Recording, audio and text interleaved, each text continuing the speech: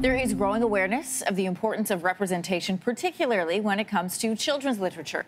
The stories and images young readers see can have a profound impact on identity. Zeta Elliot is a Canadian author sharing her own experience with representation and how it led her to, as she describes, decolonize her imagination. And how, as an adult, she is now writing the book she wished that she could have been reading as a child, including her new one, A Place Inside of Me. Zeta Elliot is joining us this morning from Lancaster, Pennsylvania. Good to speak with you.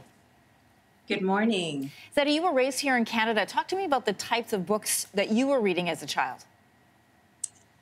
Wow. Well, growing up in Canada, I didn't really have what we call mirror books.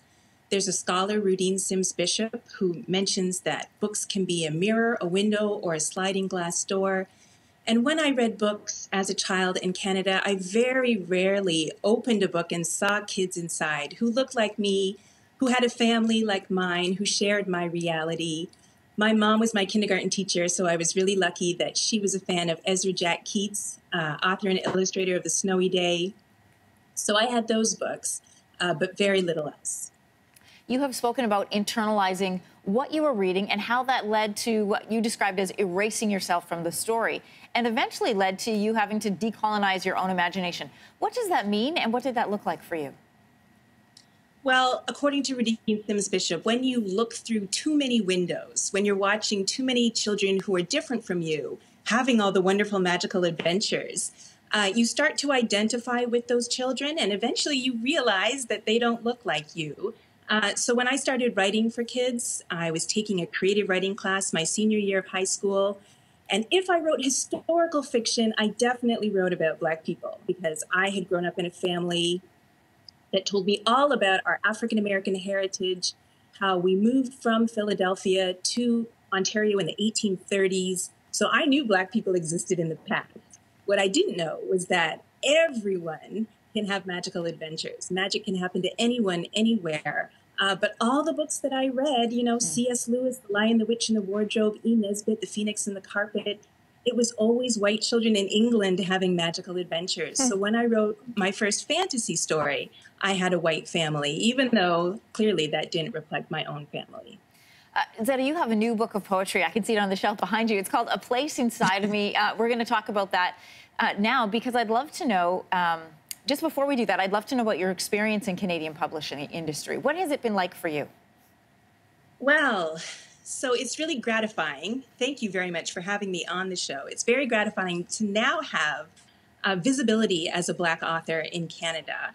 My first picture book, Bird, was published in 2008. So A Place Inside of Me is book number 39. And it's wonderful to now have some visibility in Canada. And I'm glad that people find my dragon tales really compelling.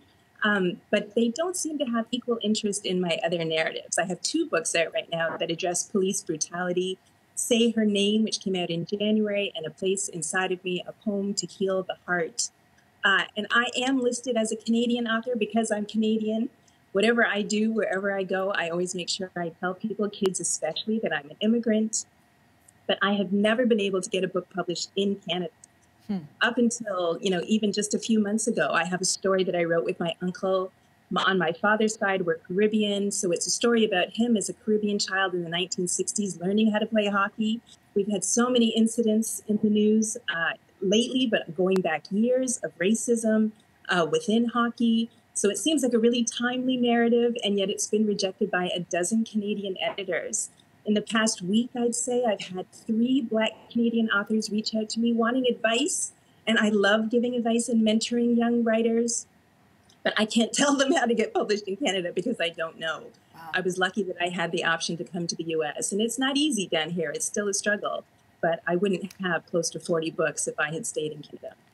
Zeta, we have run out of time. I'm so sorry, but I do want to give everybody a plug for your new book. It's called A Place Inside of Me. And as you mentioned, more than 30-plus books written under your name, and we will definitely remind our viewers to check them out as they're looking for their summer reading this year. Thanks so much, Zeta. Take care.